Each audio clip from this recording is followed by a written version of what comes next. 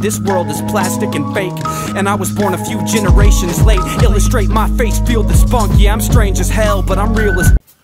How's it going, everybody? Flint from Flint and Steel Survival, bringing you the unboxing slash first impressions of the Leatherman Signal.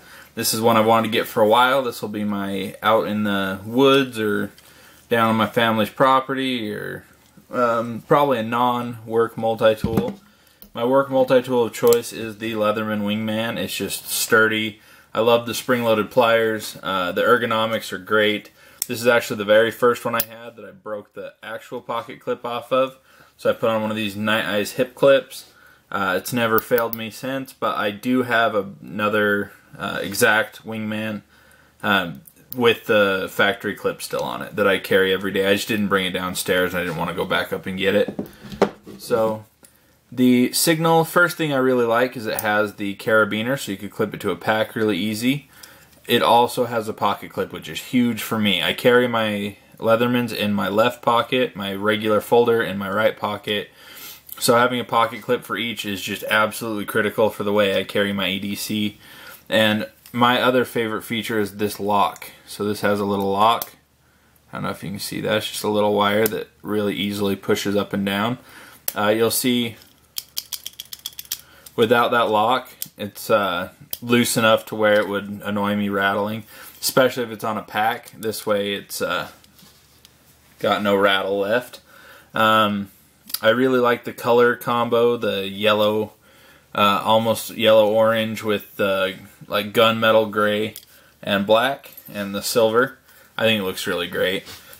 My dog's trying to mess me up. So we'll get this guy open. First off, the tool you'll see here is it's got a, I believe it's a 1/4 and a 3/16.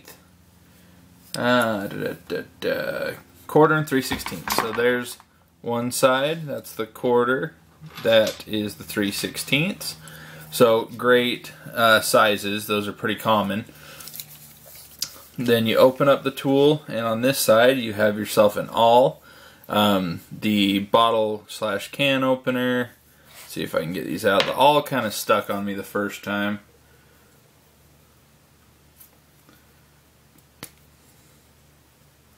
There we go. So we have an awl, bottle and can opener with the wire stripper right there. The other huge feature of this for me, that'll be my first Leatherman with this feature, is I got the replaceable bits. I need to get the bit kit still. I haven't gotten it. But it's the little flat bits. It came with a Phillips and a flathead. So that'll get me by, especially since it's kind of like a weekend carry. I don't need a bit on it if I'm out in the woods. There's hardly ever anything to screw, you know, out in the woods. So it's a good feature to have. It makes the value go up, in my opinion. And that's all you have on that side. On this side, you have, oh, and by the way, this acts as a hammer.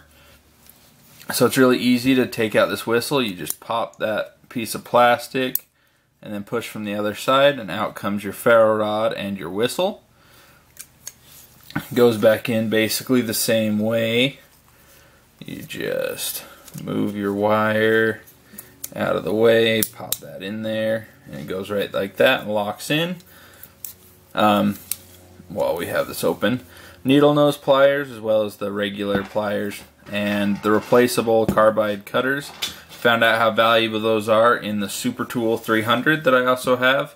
I almost wouldn't buy a large Leatherman without those replaceable cutters, because I actually did replace the ones on my Super Tool. And then to get your sharpener out, this also locks in all the inside tools. You just press that down and off comes your sharpener, or you could always sharpen it on the knife.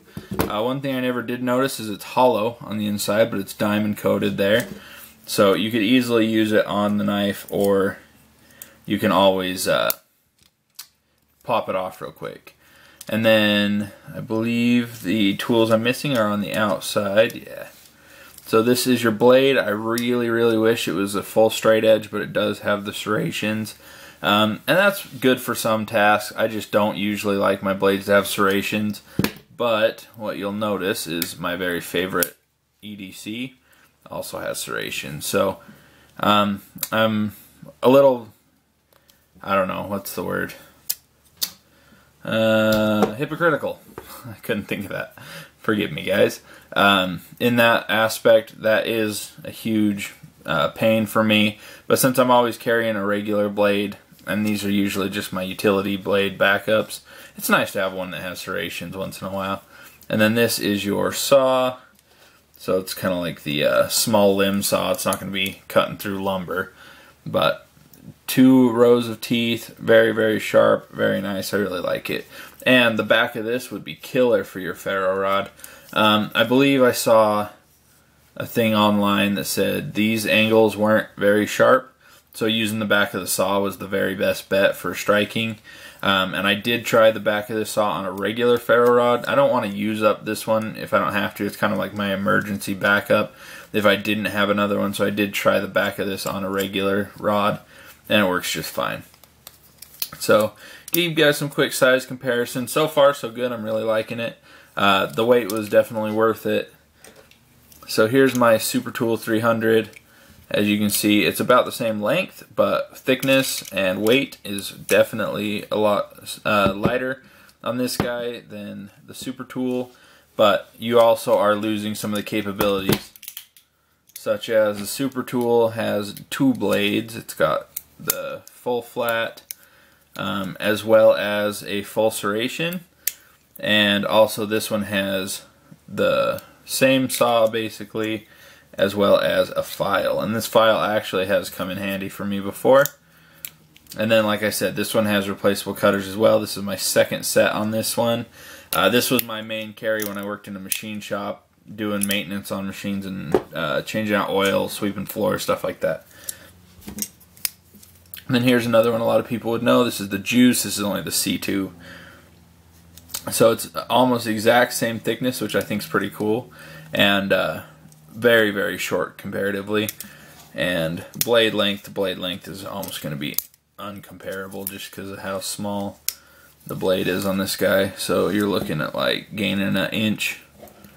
So that's very cool. I don't know what else to say on this one, guys. If you have any questions, leave them below.